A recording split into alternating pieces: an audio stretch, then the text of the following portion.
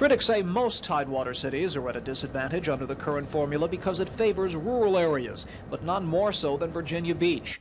Its legislators fought hard in Richmond to change the formula, but lost. However, the General Assembly did vote to study the issue. And in Norfolk this morning, the first of 4 workshops statewide to gather information.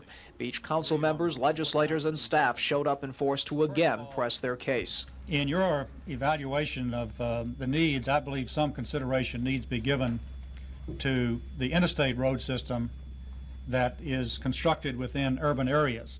The reason, interstates also carry huge amounts of intercity traffic, but there are no major interstates in Virginia Beach, only the toll road. The traffic must go on other city streets.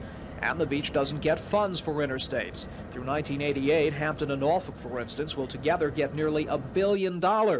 Virginia Beach will get nothing. And there are problems in the criteria used to measure need.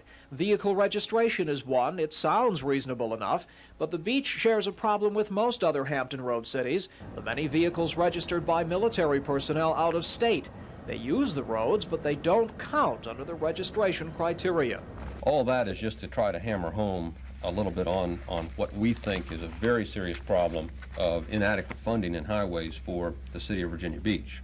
The study is a fabulously complicated project. It's being conducted by the Joint Legislative Audit and Review Commission staff, which hopes to present its findings to the state legislature by the end of the year.